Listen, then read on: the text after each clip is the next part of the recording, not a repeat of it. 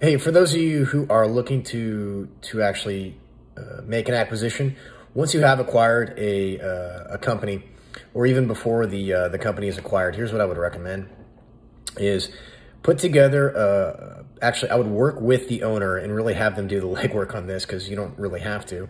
What I would do is I would send them basically a a Google Doc or a Google spreadsheet, really, of basically what you want to get is a list of all the different services or products that they sell, what price point they're at, and what the margin is, what they sell it for. And the reason you do that, and then of course, actually, thereafter, you look at their client base and figure out what penetration they've got across all those verticals. If you just simply do that, you're going to, well, first of all, they're going to be like, oh, wow, I'm like way underselling what my potential is.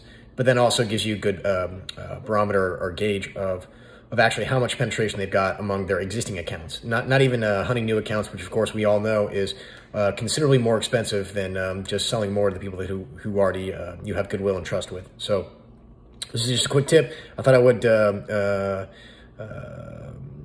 would just share this real fast. This is something we're implementing, although late in our business, and it is basically this is the origin point of now where our some of our marketing efforts are going to go towards marketing to our existing accounts.